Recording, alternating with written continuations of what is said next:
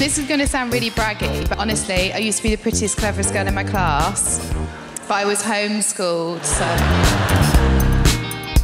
No, so you're in a meeting and the men aren't listening. Just start every sentence with, when I was a sex worker.